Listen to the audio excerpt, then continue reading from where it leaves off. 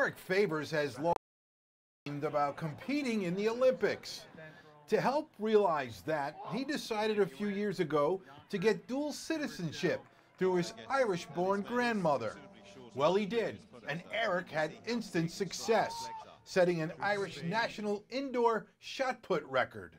Just the process of getting my Irish citizenship and, finally getting it, and then able to break a national record. It was just, surreal. Favors recently threw 64 feet and 5 inches, 7 inches better than his record-setting throw. While he's trending upward, he still has some work to do. Eric needs to throw nearly 70 feet to qualify for the Olympics. There's definitely signs. I just have to still just trust in my coach, trust in my ability, and just compete. His biggest support comes from his family. While his grandmother is not able to travel, his mom, Teresa, does her best to be by his side.